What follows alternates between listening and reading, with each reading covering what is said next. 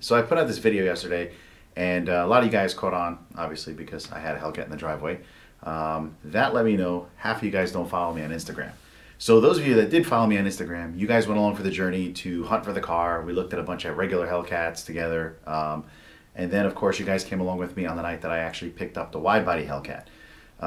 If you're not following me on Instagram and you have Instagram, head over there now. It's WorkPlayDrive, all one word. Give me a quick follow. You'll be able to see more real-time stuff. YouTube videos take a while to edit. They take a while to film. Instagram is more of like just pick up the phone, go live, and you guys can see what's going down. If you're not an Instagram person, don't worry. I will put out content on YouTube and stuff like that, but it just takes me a little bit longer to get there. Now, a lot of you guys picked up that the Hellcats in the driveway, and I was going to do a video about this. I got here, I'm about 3,500 miles away from home. I got here to start editing the content, and only to find out that it's got a lot of wind noise in it. It's not unbearable. It is wind noise nonetheless, but you can hear everything I'm saying. I talked to a few people. They didn't care, so I'm just going to go with it, and just know that this isn't the normal quality I like to put out, but I'm not going to be able to capture that same feeling that I had when I was standing there with the car by voice-overing it from here. So I'm going to roll with the original footage. Don't worry, we'll be making some good Hellcat Scat Pack content in the future. The Scat Pack is only with me till May 5th. That car is a lease and it is going back. I'll go into detail on that inside that video. All right, so sit back, relax, and enjoy this quick video on why I got the Hellcat, what's going on, how I feel about it, and again, apologies about the wind noise.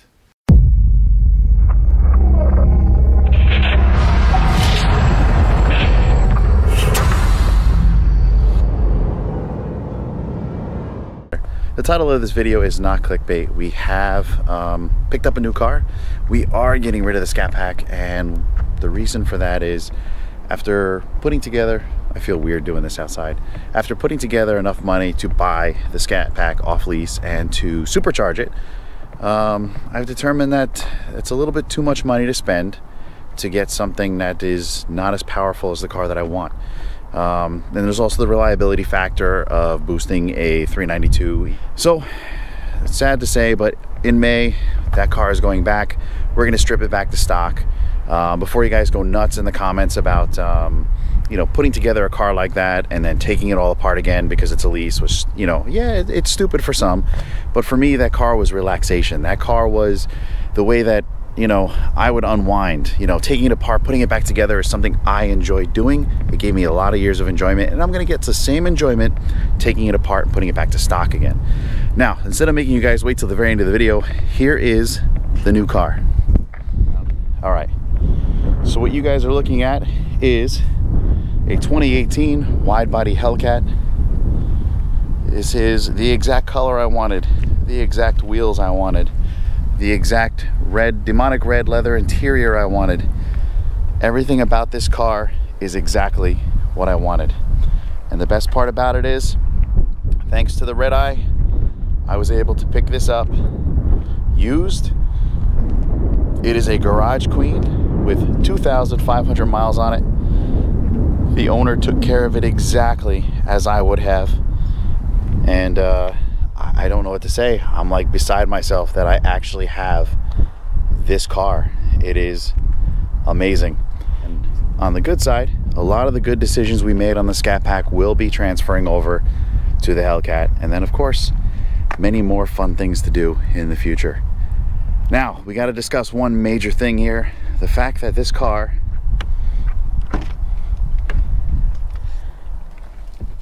is not a manual. So why didn't I get a manual? Well, I love driving a manual, and it was a great thing. Never snobby about the fact that a manual is better. It's not better. It is just a personal preference.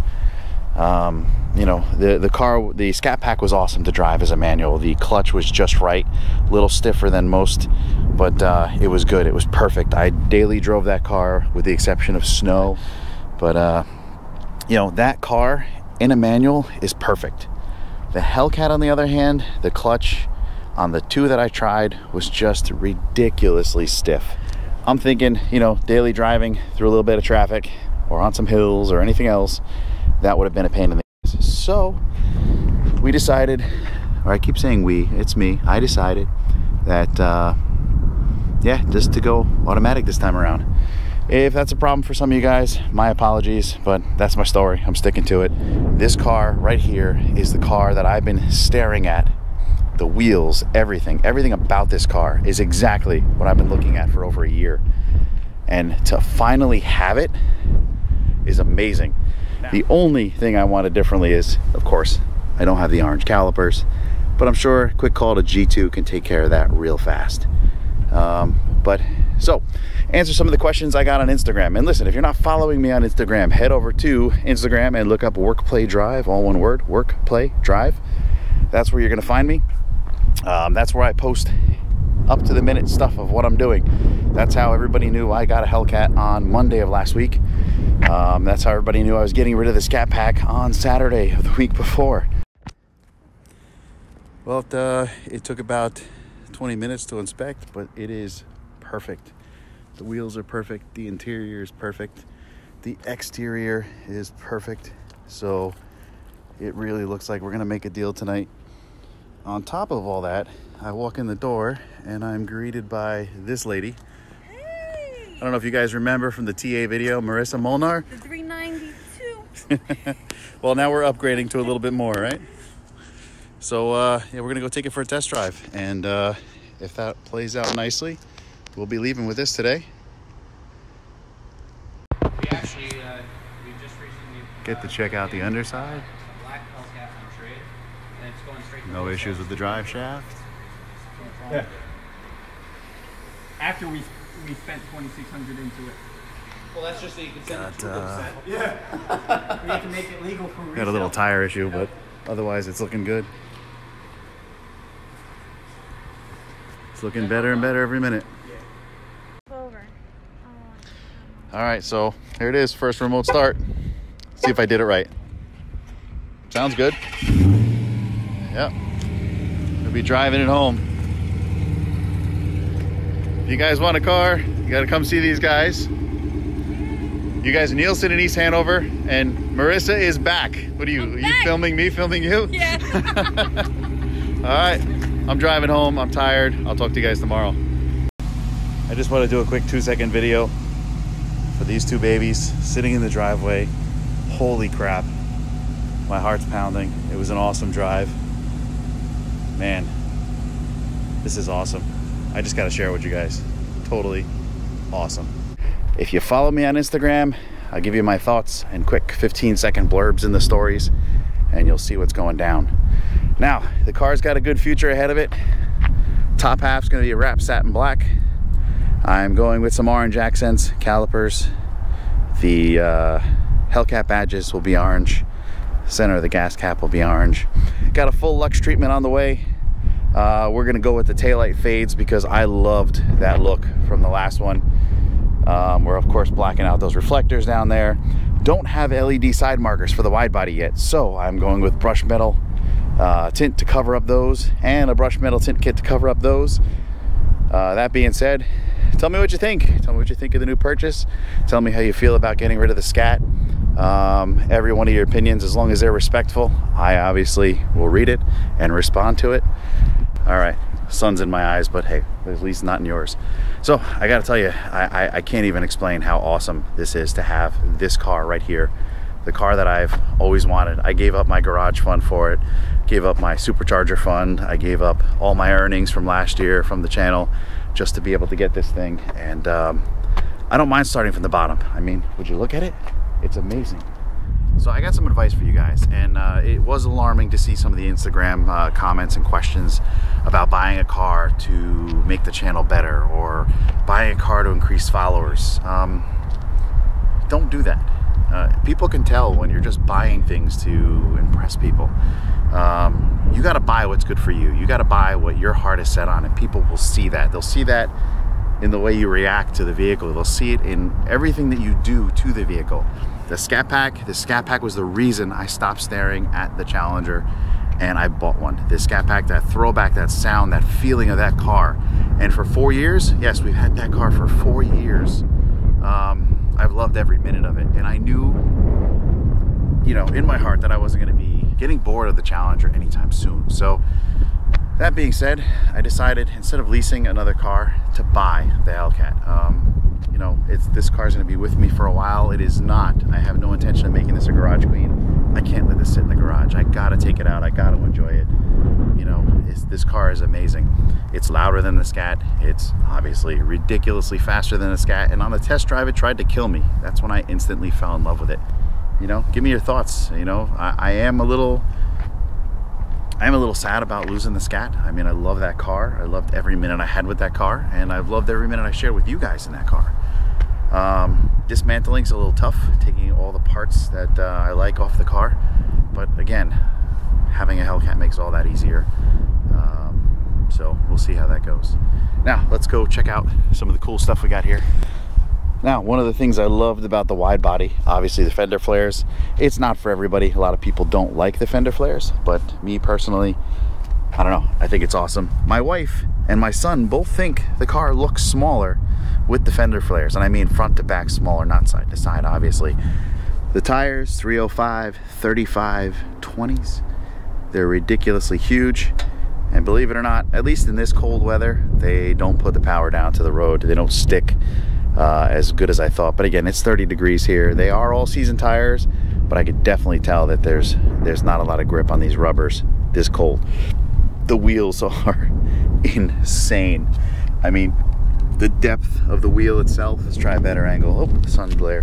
How about there? There we go. All right, so these wheels are nuts, super deep.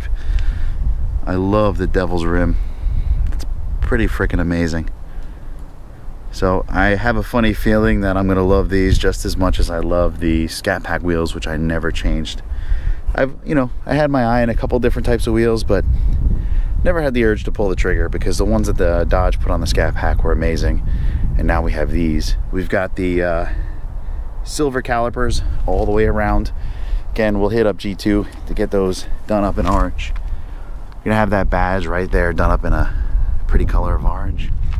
We've already got the Merrick Motorsports rings sitting in there nicely. We got the Billet Technology stuff under the hood, more stuff on order.